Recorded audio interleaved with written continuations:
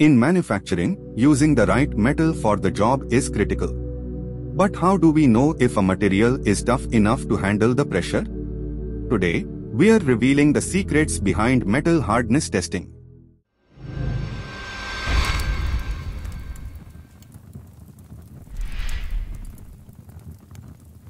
Every component, from car parts to appliances, needs to be built with the right metal.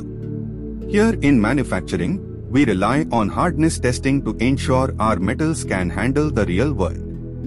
By understanding metal hardness, we can avoid costly mistakes and build products that last. Imagine a faulty engine component breaking because the metal wasn't strong enough. That's why we take hardness testing seriously. Metals that are too soft can bend, wear out quickly, or even fail completely.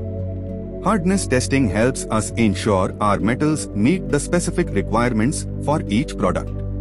An aeroplane engine needs a harder metal than a soda can, and a hardness tester tells us exactly what we are working with. So, how do we actually perform a hardness test? There are a few methods, but a popular choice is the Rockwell hardness test. This test uses a diamond-tipped indenter to press into the metal with a controlled force. The depth of the indentation tells us how hard the metal is. The Rockwell test is fast, reliable, and gives us a clear hardness rating. This helps us quickly classify different metals and ensure they meet the project's specifications. The Brinell test is another popular method for measuring hardness, especially for metals with rough surfaces or large grains. Unlike Rockwell, Brinell uses a hardened steel or tungsten carbide ball as an indenter instead of a diamond tip. The Brinell test works by pushing this ball into the material with a high force for a set amount of time. After the indenter is removed, we measure the diameter of the circular indentation left on the surface. By knowing the diameter of the indentation, the diameter of the ball used, and the applied force, we can calculate the Brinell hardness number. This number reflects how hard the material is. A larger indentation or bigger diameter indicates a softer material.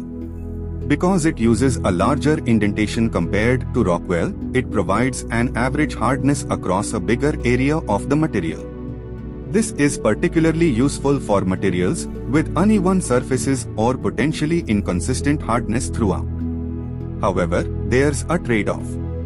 The larger indentation also means the Brinell test leaves a more noticeable mark on the material compared to Rockwell.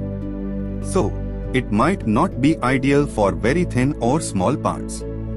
But the impact of hardness testing goes beyond individual products. Buildings rely on specific metal strengths to support their weight, and airplanes need incredibly hard metals to withstand the stress of flight. By ensuring metal hardness throughout the manufacturing process, we contribute to the safety and quality of the products you use every day. From your car to your phone, hardness testing plays a hidden but crucial role in our modern world.